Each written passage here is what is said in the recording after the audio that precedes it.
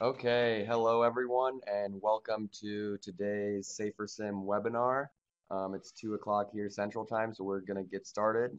My name is Jacob Hayden, and I am a coordinator for Safer Sim UTC. And today our webinar is a collaborative project between the University of Iowa and the University of Wisconsin-Madison. Today they will be discussing how they are using naturalistic driving data to develop simulator scenarios. And with that, I'll introduce one of the first presenters, John Gaspar from the University of Iowa. All right, thanks, Jacob. Thank you everybody for joining this afternoon. I think we're all really excited to have the opportunity to present this collaborative project, which seems like it's had many different pieces and at this point has lasted quite a while. So we're, I think, pretty excited to show you some of the work and to talk about some of the possibilities. I'm going to give a very brief introduction and some of the kind of underlying motivation for all of this work. And then I'll pass it off to my colleague, Shawn, who will discuss the process for developing some of these simulator scenarios. We'll talk a little bit about data we've collected here, and then we'll pass it over to Kelvin, who will talk about the work on the University of Wisconsin-Madison's end. And he'll kind of wrap it up with some future directions and kind of where we see this work headed in the future. Cool.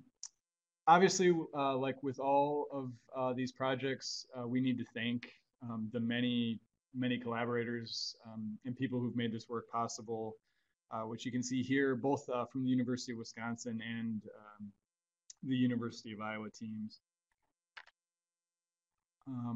Okay, so I want to discuss just some of the very high level motivation for the project. And really, the idea here was to kind of merge what we know and some of the advantages of naturalistic data with some of the advantages of simulation to really kind of try to connect the two a little bit more. So if we talk about naturalistic data, we know that we have a number of advantages here. We're capturing behavior in the context where it's occurring. But really that's providing only a single snapshot. So if we have say a crash event or a lane departure, we're only getting kind of one shot to look at someone's behavior. So we're not manipulating things as we would in an experimental setup. Simulation has many advantages and disadvantages as well. Obviously here we're able to control things in a really safe and experimental way. We're able to draw causative inferences about the relationships between different variables. But the challenge here is getting to simulation that really translates well back to the real world. So the goal of this project in a broad sense was to really try to better create simulator scenarios that are based on data from naturalistic driving studies. And in an ideal world, we would see a pretty high correlation between naturalistic data and the results we see in the simulators. In the real world, we see some disparities. So a good example of this would be some of the distraction research that's come out in the last 5 to 10 years, where we see some pretty strong effects of cognitive distraction in the context of driving simulation, but somewhat mixed results when we go back and we look at naturalistic data. So I think we'll get back to some of the implications for this work, but really the overall goal was to try to bridge those two worlds. So quick overview to kind of step through the project, and we'll kind of touch on these different points here. We wanted to start with some naturalistic data, some of the SHARP2 data. So we wanted to essentially take some of the locations from SHARP2, translate those into a simulator tile into the simulated environment, and then using that simulation collect some data. And we'll talk about the different environments where data were and will be collected. But you can see the University of Iowa and the University of Wisconsin driving simulators here. So I mentioned that we wanted to look at some of the locations from Sharp 2. So the way we went about this was we took Shawn Hallmark's SO8 reports, looking at roadway departures on rural curves. And we connected with them. We got basically the number of trips that had been recorded in Sharp 2 across these different curve locations that they looked at. And the way we selected the curves that we wanted to build for the simulator was basically to just look at the number of trips and to select the curves where we had a lot of trips. So you can see these two curves that we ended up selecting here. These were curves in New York State, I believe, and each of these had about 60 unique trips across the curve. So a relatively high number, and we'll talk about kind of some of the implications for simulation here in a bit. So with that, I will hand things off to Shawn Allen, who will talk a little bit about how we actually go about developing simulation from these naturalistic environments. Thanks, John. So really what I'm trying to help all of you understand is how we get from 3D models or data outside the simulator to the simulation, where obviously things are affecting and potentially influenced by the external driver. So that there's an ecosystem in the simulator. Another word for that, I guess, would be architecture. But basically, everything that comes in gets processed. We're not really ingesting anything directly into the simulation environment. And in our case, that's mainly because there's probably a few hundred man-years of development that's been expended in the creation of things like the ISAT event editor and the scenario object library, where all of our objects reside. And basically, everything that the computer needs to know about exists in either the scenario world or the scenario object library. Once we get down into the simulation level, then there's really no such thing as a tile model or a separate entity from that. But basically, what I'm going to talk about in my slides will consist mostly of these top 3 nodes, where we're bringing 3D model data in to make a tile model, and then we're making we're developing a bunch of stuff for that in order to be able to drive on it, and so that it looks reasonable.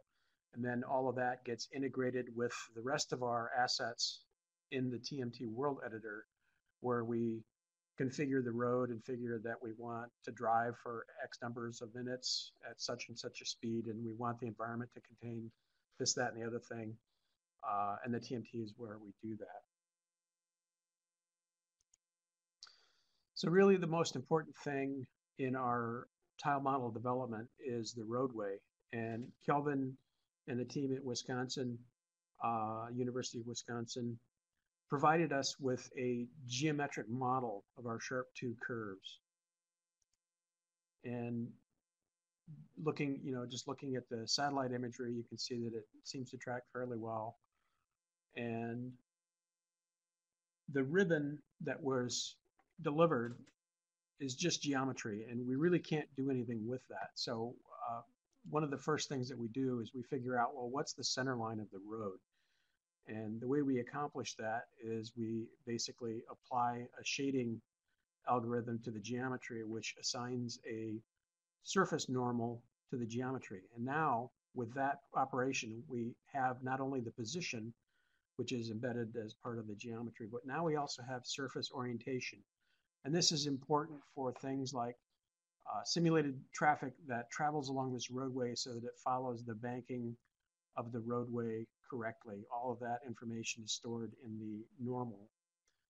And then the next part of this would be to build any additional pieces of the road network that's not present in the model, which, as you can see here, there is a 4-way intersection with crossroads that are perpendicular to our main road. And the request was made to integrate that into the tile model because that's what's in the real world, and therefore it could have an impact on people traveling through the environment. So as part of that effort, building an intersection is not as straightforward as it might seem. We have to calculate basically the minimum curvature for each segment that connects from lane A, road A, to the destination road and the destination lane. And that's the point at which the road needs to end and the intersection begin. In the NADS simulation environment, roads and intersections are very tightly correlated, but they are somewhat distinct entities. So it's necessary because without this structure, basically we would have two independent road networks where traffic going from east to west would not know anything about the traffic that's going north to south. And this is independent of this particular experiment. Typically, we're required to build environments that are multi-purpose, and so this is just kind of like standard operating procedure. And what we see on this slide is how the main road in A is kind of this diagonal road, and there are two oddly shaped curves that sort of originate in the lower left corner. And if we look at the textured views, you can see how that tracks pretty closely to the geometry of the roadway. And all of this is predicated from the satellite imagery, courtesy of Google Earth. So in B, we see that the standard tools that would be used normally to generate these corridor connections doesn't really accommodate the curve very well. And so for this particular tile, an alternate method was researched to use splines instead of the typical tool. And that allowed the shape to be pretty much whatever it needed to be. And then from there, the process is very much like finding the road center line, where geometry is constructed, it gets sliced and shaded, and then those points get extracted into the connection nodes. So now we can go from road A to road B through this intersection junction. And here we can see that connection, this is a logical view using ISAT to show that an ADO or a simulated vehicle can travel from our source road to our destination road. And just for the purposes of this presentation, I've disabled all of the standard signs at the intersection, because otherwise it would clutter the view. And the knot of lines here in the center, they basically represent all of the various connections that are possible here. And ISAT's just drawing all of that at one go. And this path is highlighted because this vehicle has been instructed to turn right at the next intersection, which is what we've been talking about. So as far as the replication of the environment, there are many levels. It's kind of a spectrum, I would say, where at the minimum end, you'd have the roadway geometry and probably road markings to correlate with the real world location. And at the maximum, you'd have a simulation environment that tracks very closely to your real world environment. And in our case, since we didn't have LiDAR, the determination was basically what's really important for the road driver. Obviously things adjacent to the roadway, things that would affect performance on the road, such as signage.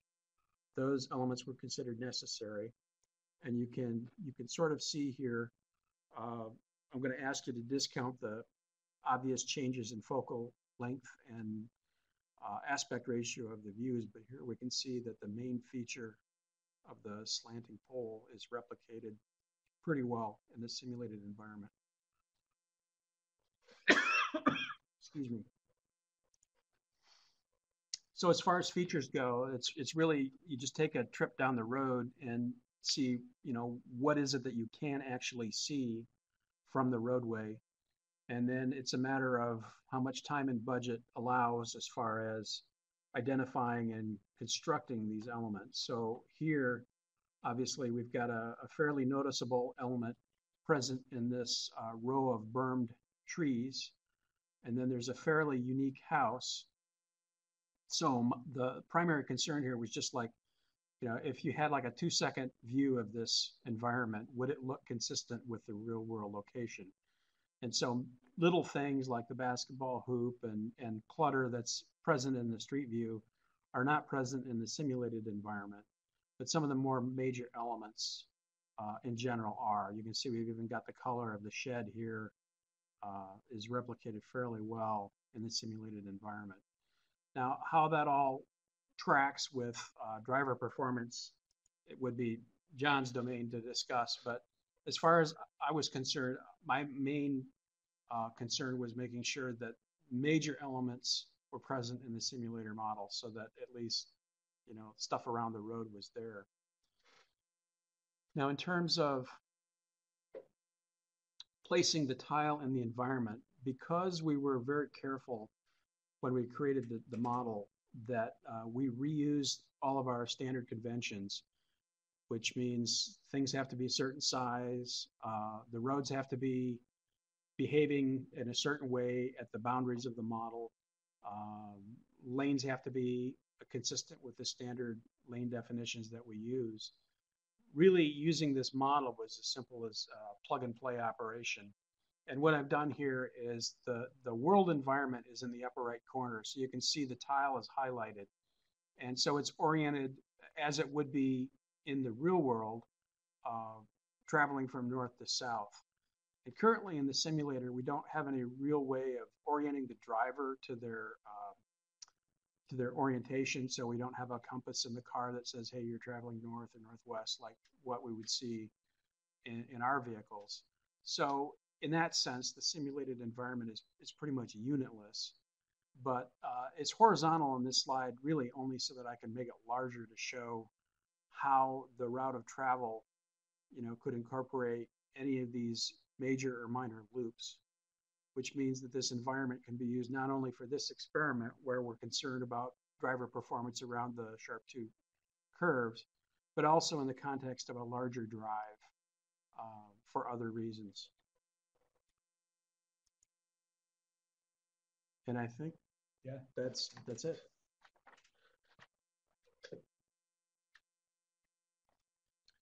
Okay, so thanks, Shawn. That was a really great overview of some of the work, and I want to emphasize the amount of work that went into creating some of the features there. And you can see how closely we tried to match certain features in certain areas there. I want to give just kind of a very quick overview of our approach to data collection, and then I'll show some videos which actually show drivers on the curve in the simulator. So we used the National Advanced Driving Simulator here at the University of Iowa. This is the NADS-1 simulator. So this is a very high fidelity simulator with a large motion envelope, 360 degrees of visuals. And Kelvin will talk a little bit about their simulator as well. But you can see basically our sim consists of this vehicle inside of this dome, which is moving, which is replicating motion cues here. What you're seeing here is just a general drive or several different general driving environments. But I wanted to give a sense for the tool that we're using to look at driver behavior. So Shawn mentioned integrating this naturalistic tile into the context of larger experiments.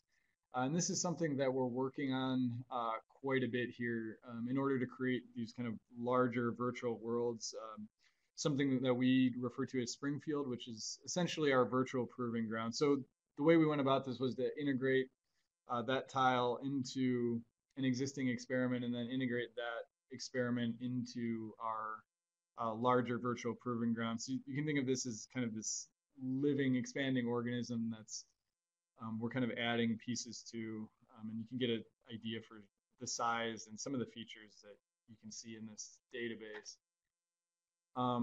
So in terms of data collection, one of the nice things, as Shawn mentioned, is that we can take these simulator tiles that we've created and we can actually integrate them into the context of other experiments. So it isn't necessarily the case that we just have to collect data on this single tile. We can plug this tile into a different experiment, which really allows us to offset the cost of collecting some of these data, especially on a larger platform like the NADS-1. So what we did here is we we leveraged another ongoing data collection, and we got 61 drivers, roughly half younger and half older, half male and female, give or take.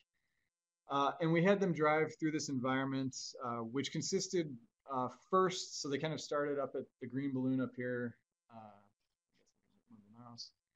Started up here and kind of worked their way down. So you can see them working their way down through the naturalistic tile. And then we basically started our drive with that. And then we finished out with about 15 minutes of driving, which comprised the remaining portion of the experiment. So basically, we're plugging in this naturalistic tile into the context of a larger experiment, which gives us a lot more bang for the buck, essentially. We also wanted to look at different variables, and what I'm going to talk about here, you can think of it as kind of a proof of concept. But we also gave some drivers secondary tasks, which was just a manual text entry task on the infotainment display. So they got cues saying, please enter the word sunset, and they had to type in sunset when they got that cue. And kind of the impression I want to give, or the takeaway I'd like everyone to have from this, is that being able to bring these naturalistic tiles into simulation allows us to look at variables like distraction or driver age or gender in a much more controlled way. And so we were able to collect data from 60 drivers, which you'll remember is about the number of original traces from Sharp 2, really over just a couple weeks of data collection. And we were able to manipulate these things experimentally.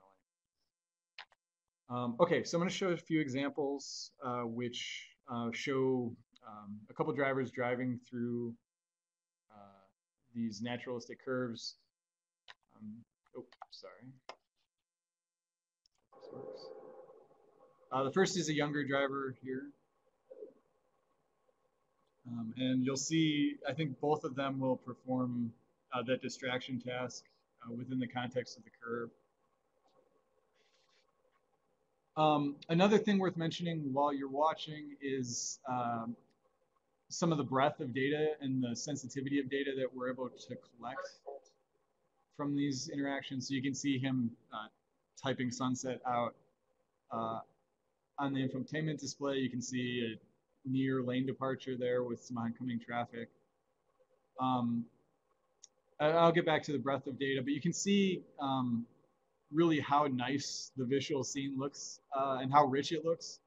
And again, we're recreating these rural driving situations, but we're replicating some features which could really make a difference. So some of these driveways that you're seeing, some of the other features throughout the drive here.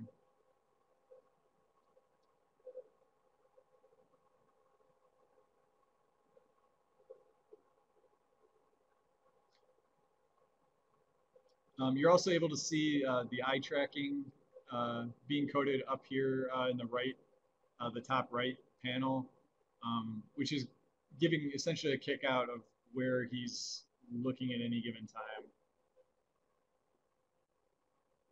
And again, we're able to collect really a broad range of data, much more sensitive and many more variables than you'd be able to collect in an on-road setting. Okay, so I'm going to skip ahead to the next driver here. So this is an older driver driving through the same curved naturalistic section. So in particular, in this one, if she deviates from the route, we'll have to give her some instruction. So we'll. Sorry, you can hear our operator talking. That wasn't, the subject couldn't hear that. You'll see her get the same cue to perform the distraction task. And you'll get a sense for some of the differences that we can observe based on driver age in this case. So if we're looking at things like secondary task interactions, she's going to take like more than a minute before she actually looks down and starts to interact with that task. Whereas the younger driver that we showed starts interacting with it pretty much immediately.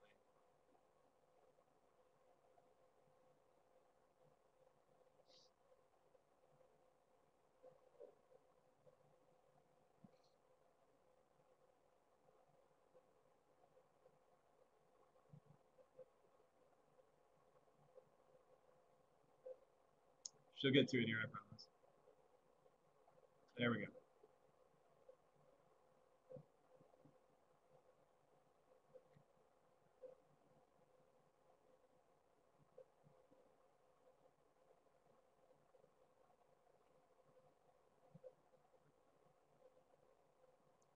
Okay, so you get a sense for our ability to kind of take a large sample of drivers and a diverse sample of drivers, put them in the same situations, which allows us to talk about things like causation and to manipulate things in a way that we wouldn't if we're just looking at those snapshots from naturalistic data. Here's just kind of a broad summary of some of the measures we're able to extract from the simulator scenarios. We can break it down into the approach to the curve and actually driving through the curve. We can look at changes in lane position, changes once drivers start interacting with the secondary task. As I mentioned, we can look at the nature of those interactions. So when drivers start interacting, how long it takes drivers to actually get the word in there, how many glances they take away from the road. So we really have a wealth of data which we're able to extract from these scenarios. I want to just show a few examples of some of the outcomes in this little proof of concept study that we ran. So you can look at approach speed here. This is speed as drivers are actually approaching both the first and second stretch of curves in there. And you can see differences as a function of things like driver age. With older drivers, as we would expect, driving or approaching the curve slower. And you see this pretty nice interaction between age and distraction, where undistracted drivers are showing considerably less speed than drivers who are distracted for the older driver group. If we look at behavior in curves, and again, one of the nice things is that we're able to really clearly break out what we mean in terms of approach and curve, and we can look at very precise sections of the roadway.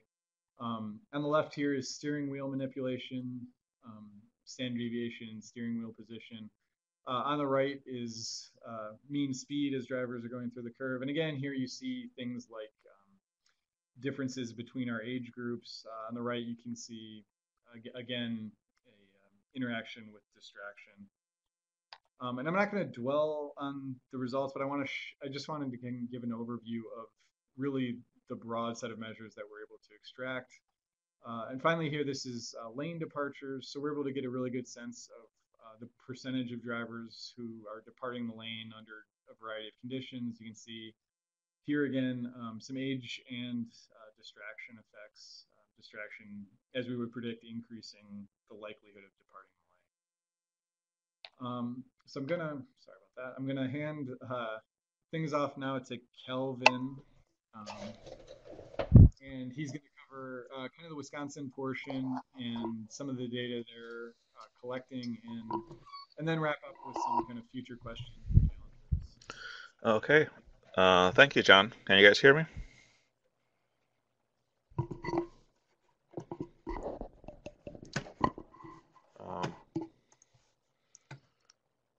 Just want to confirm, can someone tell me if they can hear me? Yeah, we can hear you, Kelvin. Perfect. Okay. Thank you very much, John. So what I wanted to talk about is a little bit about the Wisconsin side of things. Obviously, we have a smaller fidelity simulator, so it's almost fixed. It only has 1 degree of freedoms, provides the feeling of acceleration and deceleration. So our scope is going to be severely more limited. We're getting closer to running subjects on the same type of curves. So we're going to focus on understanding the geometry. But before we go ahead and do that, one thing that we need to do is actually bring back those tiles that we got from Nats. And sometimes things get a little bit complicated when you transfer things from simulator to simulator. So even thought the first thing we did is send the geometry to Nats in a simple model. Once it gets converted, add it into their own model. Things come back to us and they're not on a plug and play situation. So we had to handle a new texturing approach, compatibility between files. For example, the texturing files that NATS uses are not compatible with the textures that RTI uses. the roadway metadata is defined uh, in a different way depending on which interface you use for the creation of the environment. And obviously we have to handle those platform effects, those limitations that I mentioned, that our simulator doesn't have the degree of fidelity that NATS has. We also have to take into consideration the nature of the visual database. We have to strip it down a little bit more than what is done there. So that's why our study will be focused more on the simple geometry. So we're still working on that part. But what I want to talk about on the next slide is basically what are we going to focus on? So we're going to focus on, again, the geometry of the road for subjects. So like what happens when people are entering the curves. So from our perspective in our lab, one of the things that we're interested in is on the outside world. What happens outside the vehicle? What happens? How do we see the vehicles entering a curve? How do we see the vehicles navigating through a curve? We look at the macro of things, and we're interested in a lot in two things: the speed profile of vehicles. So we want to see how people navigate, how people enter that curve. What is the speed when they approach the PC of the curve, and what is the speed when they are in the middle of the curve? Things like that. We're also obviously interested in lane deviations, because high speed, high lane deviation, you get a chance for a run of the road crash. Therefore, that doesn't end well. And in the next slide, so the first thing that we thought about when we were starting this project is how things started. It's like, well, what if we have sharp 2 data?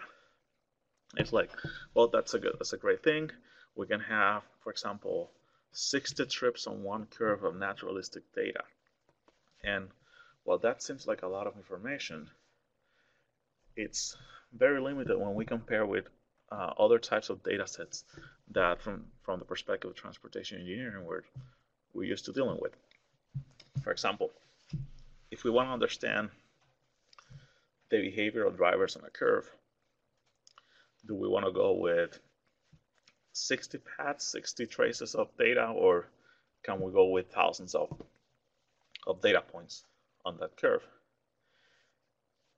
One can argue that the more data that we have in the curve, the better we understand the variances, the better we understand how people navigate on that curve. The question is, do we have that data? Sadly, the answer is like we don't have that amount of data at the level that we have sharp 2 data. So we're not going to have like in-camera video recordings. We're not going to have detailed information about how drivers react. But can we actually get the speed profile of vehicles? And that's the question. It's like, can we do this? And what I'm going to show ahead is that this type of data, this type of naturalistic data, is not limited with sharp 2. And in the next slide, this experiment that I'm going to show is some tests that we conducted in the past. So we're relying on some technology that we have prepared for obtaining naturalistic data on the field. In other words, high resolution data. If any one of you are familiar with something that's called the NGSIM data set, is like with vehicle path traces at a very high resolution. So we wanted to see, can we obtain detailed vehicle profiles as they navigate a roadway environment? Can we understand how people react to the presence of a sign on the road? Traditional approaches, you might have seen this, is like the police, it's like a police gun, like a speed gun. They go ahead and they shoot speeds on the road and they kind of estimate the speeds. But can we actually get naturalistic style vehicle profiles in which we know where are vehicles every 0.25 seconds, every 0.5 seconds, what is their speed? When do they start to decrease? At what locations do they do that? And the answer to that is that yes, it can be done. And what you see on the screen here, it's some equipment that we have used, and it's like a simple experiment done on a speed feedback sign. Those things that tell you what the speed that you're driving at is. Do people actually react to those? And in this experiment, what we did is that we installed multiple radar devices, and We connected them to a computer. We placed them upstream of the sign, downstream of the sign, and we were able to come up with speed profiles for every vehicle that approaches a sign. If you go on the next slide, what that allows us to do is that it lets us analyze what is the reaction of drivers as they approach a feature, roadway feature. In this case, it's a sign. I'm going to talk about the speed soon, the curve soon. But the idea here is that if we know a point on the road, let's say we're understanding the behavior of drivers on a sharp to curve, we have the behavior on the driving simulation side of things. We have the behavior on the sharp to side of things. What can we get if we actually sit down by a curve, or not sit down, but just collect data continuously in a curve for say a day or 2 days and monitor the behavior of every single driver, monitor the behavior of commuters on that road, all that stuff. What this graph shows you is that for that particular sign that I mentioned, we were able to get the changes in speed as a reaction. When they saw the sign, what happened? Did they increase the speed? Did they reduce the speed? Did they pretty much ignore it, or they just made a small adjustments? If you look at the data there, it tells us that, yeah, people make an effort, 1 or 2 miles. That's pretty much it. Some people actually take it as a cue, like, hey, I wasn't driving as fast as I thought, and they increase their speed a little bit. So what this proves is that we can actually do it. And if we go to the next slide, what I'm showing you in here is like, well, again, think of it from the perspective of a curve. We have in here, we have analyzed the trajectory of every single vehicle that goes through the road. And we know exactly at what location someone starts to reduce their speed when they get an indication. Most people start to reduce their speed about 1,200 to 1,400 feet upstream of that sign. So once they see that sign, they see that thing flashing, they know that I'm driving too fast. That's a cue. The same thing could apply if we're using something like a curve. And in the case of a curve, I want to show you what we're going to use to demonstrate the feasibility of collecting data on the next slide. So going back to the idea of, can we collect naturalistic style data, but collect it from the side of the road? On the slide, what you see is a little device that we have used to collect curve data, actually. And the device, as you can see, is powered with solar. It's mounted on the side of the road, attached to a pole. So it's pretty easy to deploy in the field. It's very inconspicuous, so drivers don't really notice it, so they don't react to it in the same way that they react to a sign. And what we can do is we can place it on poles. We can actually use like a tripod if needed. But what it tells us is that if we leave this device running for a while on a curve, what you can achieve is just in an hour, you can obtain the same number of data points that you will find available on the Sharp2 data sets for a particular curve. What we did in this field test is that we took the device out to a curve, collected data, and what you will see on the screen is like the dashed lines that you're seeing. That's the average speed. It's average observations for all the speeds. For example, we know that 140 meters upstream of the PC of the curve, or upstream of the device, the 95th percentile speed was approximately 55 miles an hour, while the 5th percentile speed was 30 miles an hour. The solid line that you see on the screen, that's actually the speed profile of an individual vehicle. So it is showing you how a vehicle compares to the general behavior that we observe on the curve. And as you can see, we know the exact speed that the vehicle had when they entered the PC of the curve, and that's what you see on the curve. Interesting, in the curve that we conducted this demonstration study, the advisory speed was 25 miles an hour. So you can see that people are really speeding up on this curve as opposed to what they should be doing. They're coming from a 55 mile an hour zone. They are entering a curve with an advisory speed of 25 miles an hour, and 95% of the people are definitely doing at least over 30 miles an hour on that curve. We know that they reduce the speed. We see that on the data. We know when they start to reduce it, but we know that when they enter the curve, they're still bad in the behavior. So again, this is only a demonstration of a vehicle speed profile. So what I want to show you on the next slide is where do we think we can go with this in the future. Again, different type of curve this time. So what we did in this example is something we tried a while ago, and I just want to apply to this presentation, is that we took the same device, we installed it on a curve, and we were able to understand what is the speed of vehicles as they navigate the curve.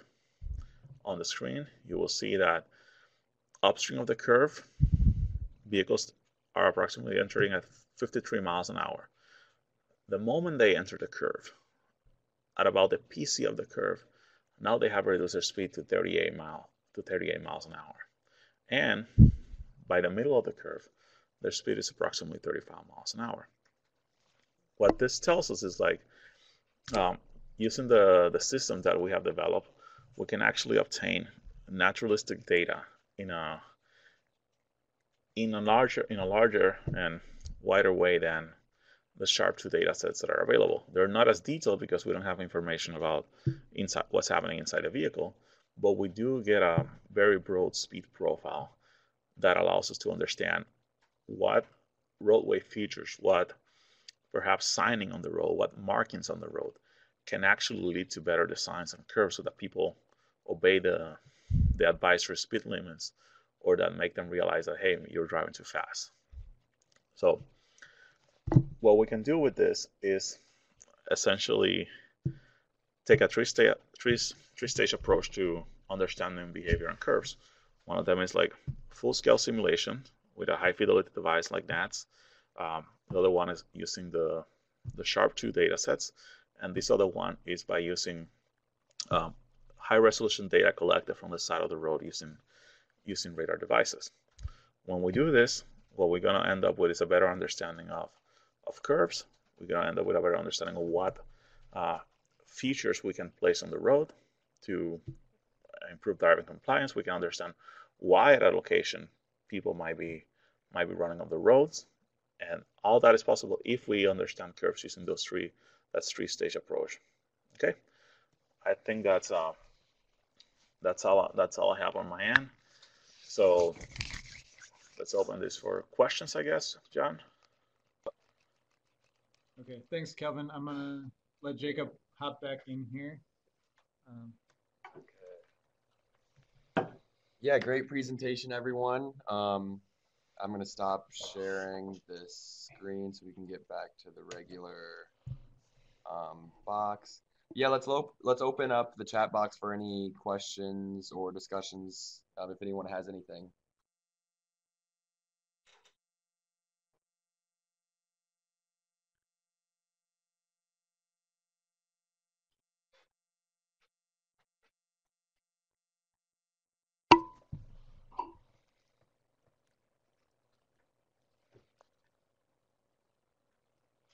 We have a couple people typing right now.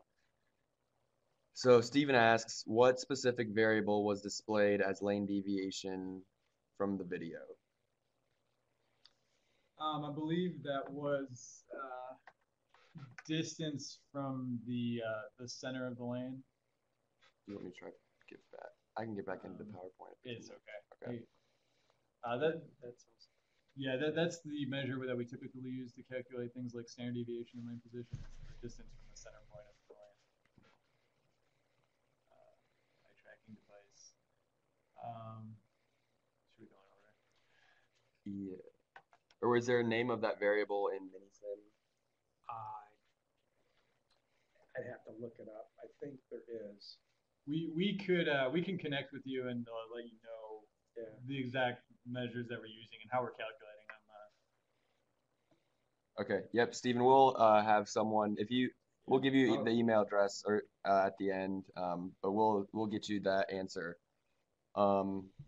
Next question, Nelson, he asked, are there any repositories of radar data that may be accessible for learning to process this type of data?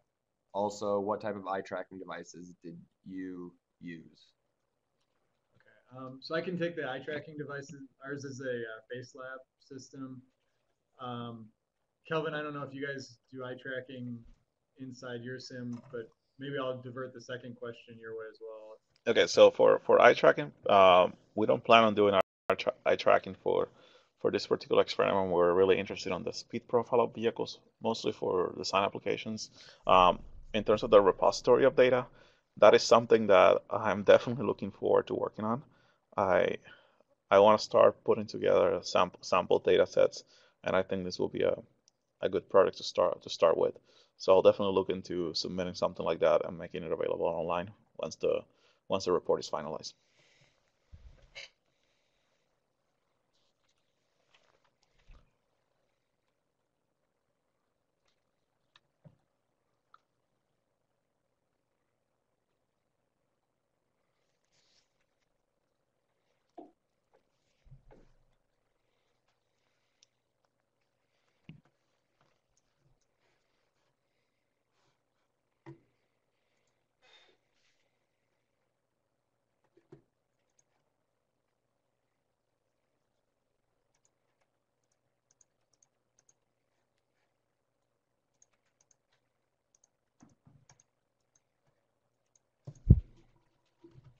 Okay, so when talking about approach velocity, are you talking about instantaneous measurement or an average value in a time series?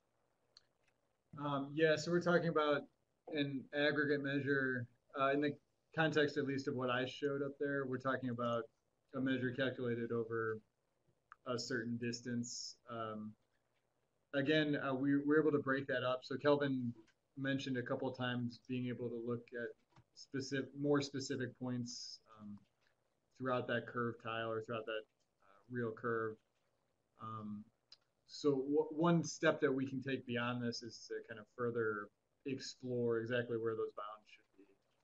But in the context of what I showed, it's an aggregate measure over a distance prior to the curve.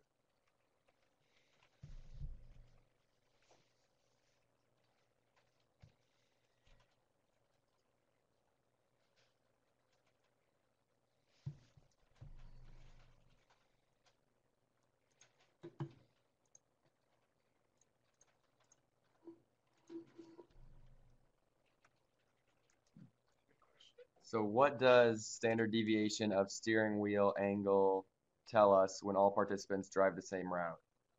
Measure of jerkiness? Yeah, essentially, I would contend that it, in some ways, represents the amount of manipulation drivers are doing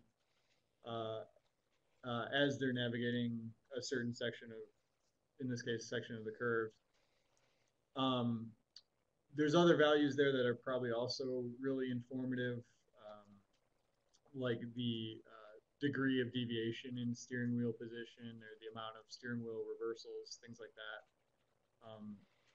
And like I said, there's a wealth of different measures that we can pull here to try to give us a picture of how drivers are behaving in this certain situation.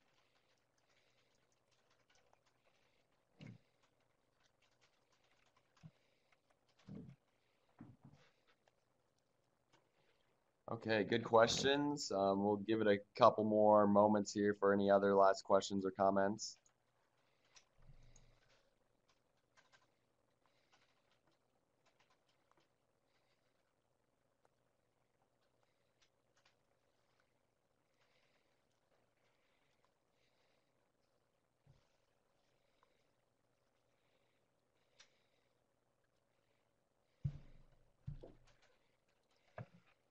So the question is, was the IRB hard to get for setting up your custom radar sensor to collect data from the general public without formal consent?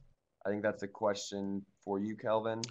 So basically, the radar sensor doesn't really collect any personal identifiable information. So when, in fact, these radar devices are often installed already at intersections, so all we have to do is log the vehicle trajectory data. We don't get any license plate information. We don't get any vehicle model. We don't get anything about it. So there's nothing. When we submitted this for IRB a while ago, they say, "Yep, you're good to go. Just make sure that you have the consent of the agency on which you're installing the devices." So the IRB for collecting radar data is different than the IRB for collecting simulator data.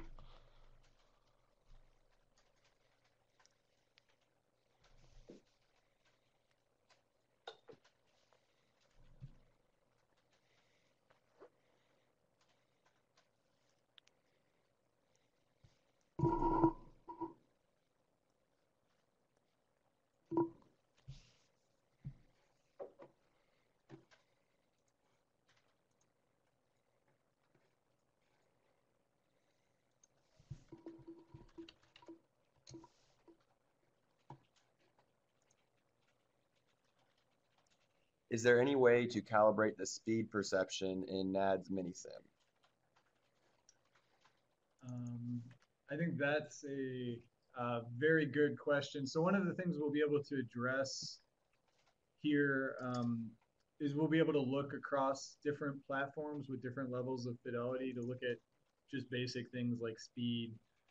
I think one of the broader goals here is to try to get an understanding when we look back at the SHARP2 data for how behavior in simulation might differ from naturalistic behavior that we see. And I think that's going to be a really important step in kind of understanding how we get from naturalistic data to being able to look at behavior in simulation that really mirrors what's happening on the railroad. So I think we're still in some ways trying to understand that process of speed perception and kind of what goes into getting that to where it should be across different simulator platforms. I don't know if these guys want to chime in as well, but.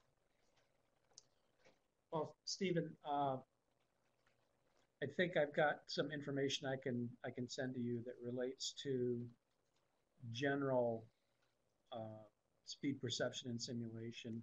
I don't really have any tips or comments regarding calibration on the mini sim in particular, other than to acknowledge that we know that there's an issue, and part of that, of course, is your peripheral view is quite limited. In the NADS 1, we've got 360 degrees, so there's no problem with the horizontal or peripheral, visual flow.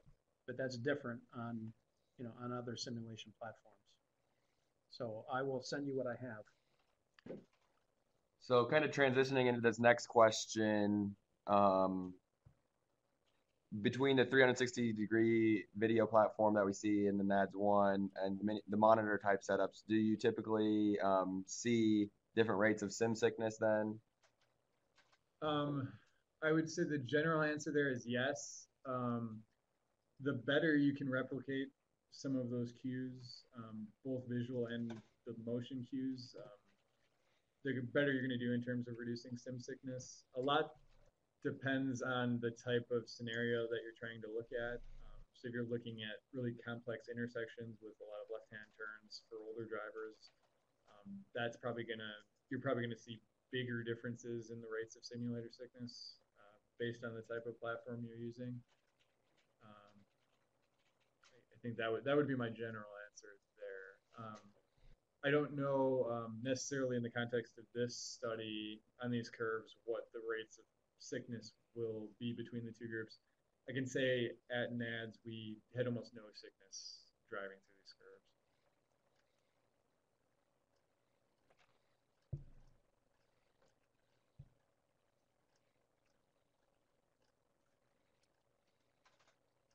So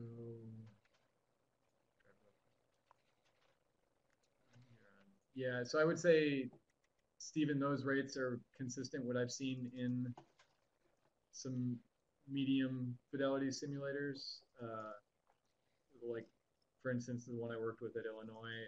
I think our rates here are a little bit lower, maybe 5% or less, depending on the scenario.